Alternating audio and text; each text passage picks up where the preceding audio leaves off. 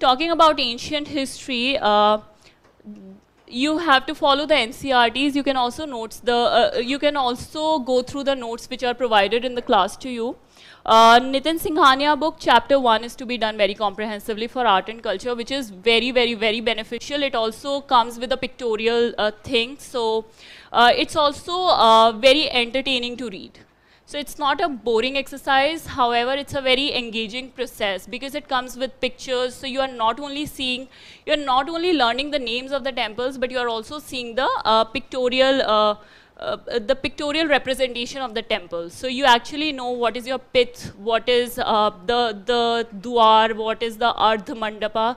So you actually can see and relate. So make that exercise a learning experience, a fun learning experience, and I think it should really help you.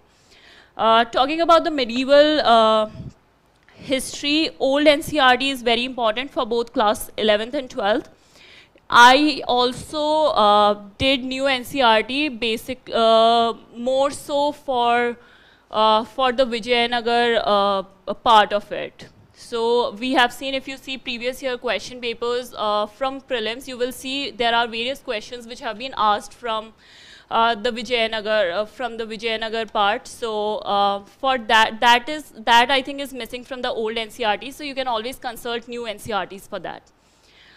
Talking about modern India, it's everyone knows the source here. It's spectrum.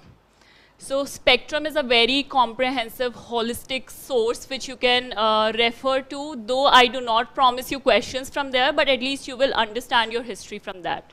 So it will really help you in the mains answer writing practice. Prelims, okay, there are certain questions which might come out of there, but if you have read it, and in case the question provide you a scope of elimination, this I need to mention, if they provide you a scope of elimination, you would be able to do.